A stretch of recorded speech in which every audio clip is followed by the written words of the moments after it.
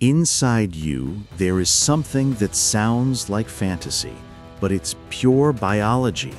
Your cells carry a clock, telomeres, little caps on DNA that get shorter every time a cell divides. When they're used up, the cell stops renewing itself and ages. But there's a hidden trick in the body.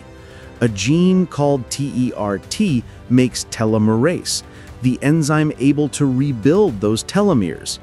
In the lab, when telomerase is active, cells can divide for much longer, almost without limit.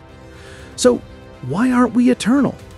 Because something switched that gene off in almost all our cells. So, yes, the mechanism exists, but what do you say?